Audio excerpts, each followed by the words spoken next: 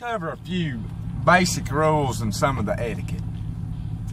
Well, number one, when some of you rookies, you greenhorns, come up to me and y'all go, "Oh my gosh, do you know what that's worth?" I know exactly what it's worth. Let me tell you what it's worth. It's worth whatever somebody's willing to pay for it. And that's all it's worth.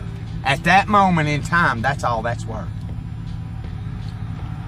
Number two, now for me personally, I mean a good rule.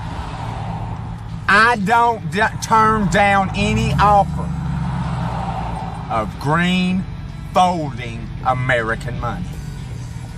If I say I want $45 and you counter offer with something that involves green folding American money, cash, we all know what cash is, no checks, no debit cards, no credit cards.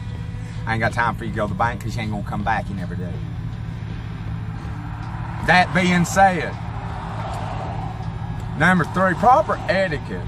Now, I don't know how to put this really, because I mean this is, if I say I want $10, proper etiquette dictates that your counteroffer should not be less than 75% of the original offer. Now that's probably some Japanese shit. I don't give a fuck what you come back with. But you know, think about that when you deal with the other vendors. Oh, here's another rule of etiquette. It's an unwritten rule. None of us know how to write. Nobody really writes anymore. If you're selling to another vendor and you know he's another vendor, you need to give him the best possible price. Like, I gotta thank Travis today.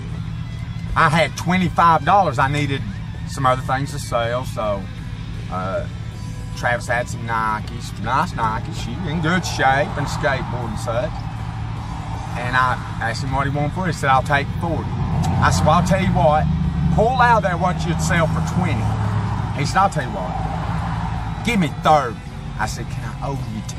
He said, "Yes." By the end of the day, I had sold 2 pairs of the Nikes. One for $15, one for $20. I was in the black and Travis was paid. See what I'm saying? You know, they talk about Black Friday. Well, it was Black Tuesday. Oh, Bryony went into the black. Now, whether I'm probably back in the red now, but that's okay.